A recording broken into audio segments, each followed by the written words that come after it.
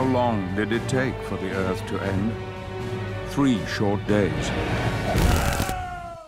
So I've been making games for about 20 years. I've worked on just about every platform since the Game Boy. It almost shows my age if I say I've probably worked on about 120 games. Mike has an amazing grasp of old school gameplay and a massive love of that core gameplay. We have 3 studios, 2 in Canada, 1 here over in the States, over in Emeryville. And we work on a lot of boutique type games. Paramount gave us the opportunity to work on pretty much any game we wanted to in the Paramount catalog. Immediately, the game that jumped out was War of the Worlds. We talked to him a little bit about the ideas and some thoughts we had about it, but ultimately we settled on would not be the Spielberg movie and not be the 1953 movie, but something that was a little bit in between and something that could be our own. That this guy is in the middle of London, this dead London, and all he has is himself, and it's a very personal story, even though there's this massive story happening around it. We chose to go with 2D for War of the Worlds. We could have easily done a 3D side-scrolling game, but ultimately when we started this game, we were thinking something along the lines of a 16-bit Genesis-style game. A lot of the games that inspired this whole look and feel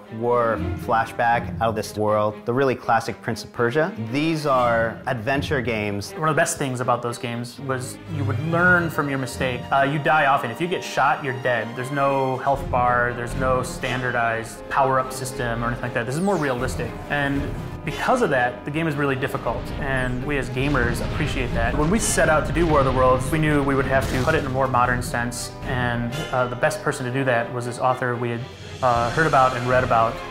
His name's Chris Fowler. I've read everything he's ever done, and I really didn't trust anybody else to write our War of the Worlds story in London. When Paramount came to me and asked me if I'd like to write a script for the game, they said they wanted to recapture everything that made the book great, which is brilliant for a writer because how often do you get a chance to work on something like this? I've been very fortunate to have Chris Hulsbeck as our music composer on the game.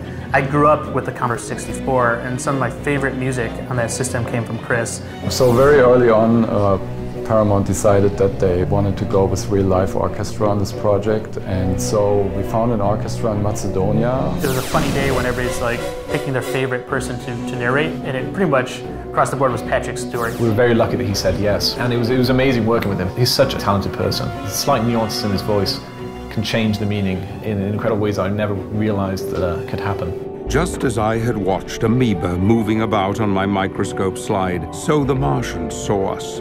My favorite part about War of the Worlds has actually been watching the visual style come together. The first hour of this game, the way we take you from a guy on a train and put him into the middle of hell on earth. I couldn't be happier with the way it looks and feels and the colors we've chosen for the game. But even more so than that is watching people actually play the game and identify that as one of the most distinguishing things about War of the Worlds.